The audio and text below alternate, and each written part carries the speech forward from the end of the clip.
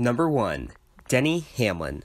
The driver we all thought was going to be the strongest contender for the championship has finally arrived to the playoffs. Dover was a glimpse at his team's power, and momentum only continued to build from there. Hamlin delivered a masterful performance on Sunday at Kansas. The next 3 races are totally looking good for Denny as well. He's a threat to win at any of these tracks. I'm confident that Denny will make it to the Final 4. Number 2. Kyle Busch. The 17 or so race winless streak will continue for Kyle Busch. This man is bound to find victory lane again this season, but the opportunities are winding down. We all know this is bothering him. It's no secret. The man has a passion for the racetrack that is unmatched. I just worry that this may be another lost year for Rowdy in regards for winning a second championship. Number 3. Martin Truex Jr. Hard to say that a 6th place finish at the track is an off day for a team, but this 19 team has set the bar really high. I look for him to come out strong in the round of 8 to secure a spot to Homestead. It would be hard to imagine a championship race without all 3 Gibbs cars in the Final 4. Number 4. Chase Elliott. Another resilient battle for the 9 team. I don't think they're capable of outrunning the Toyotas in a winner-take-all event at Homestead, but then again, I didn't think the 22 team could pull it off last year against the Big 3. Moments like this will only continue to harden this team. They'll start Sunday's race only 6 points behind the 4th place cutoff. It will be a tight battle for the remaining playoff drivers these next 3 races. Number 5. Ryan Blaney.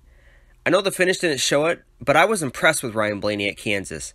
He ran a solid race until he caught the wall, which actually ended up benefiting Chase Elliott and hindering his Penske teammate. But for his efforts, I placed him at 5th. It was a solid race to follow up his amazing victory at Talladega. Number 6. Kyle Larson. Larson's finishing position was no indication of their speed at Kansas. He, as well as Blaney, ran a fantastic race, but once again, the team received a penalty late in the race, but Larson battled back and ran close to the top 5 on a long green flag run. If Larson can survive the round of 8, he could be the championship favorite at Homestead, but Larson does need to perform at his best these next 3 races. Is he up to the challenge? Number 7. Kevin Harvick. A weekend Harvick and the 4 team will soon want to forget. It was a solid effort for starting dead last, but Harvick was never a factor to win the race. This could be an interesting driver to watch at Martinsville. That track has been feast or famine for Harvick ever since joining Stewart-Haas. That one race could set the tone for this team for the entire round of 8. Number 8. Joey Logano. The defending champ moves on, but not without a giant scare in the closing laps. The fact that he was able to save his car from hitting the outside wall was huge for Joey. It literally moved him on to the next round of the playoffs. Winning Stage 1 was also extremely clutch as well.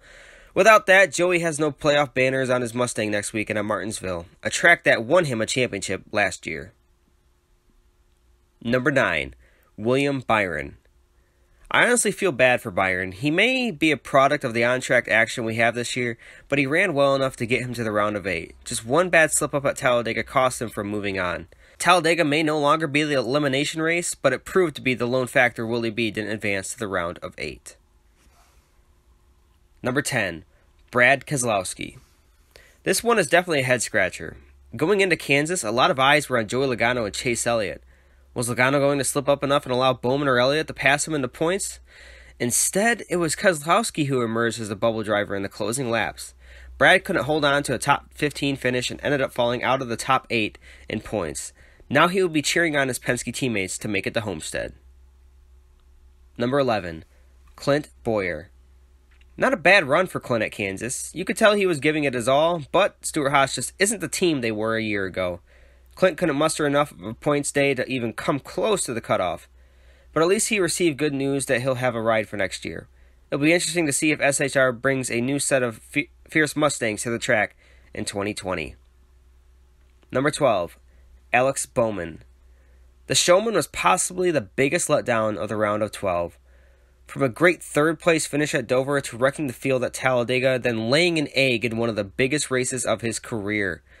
I'm a believer in Bowman. I just don't think he'll ever break out of that mid-tier of drivers and emerge as a top-tier contender.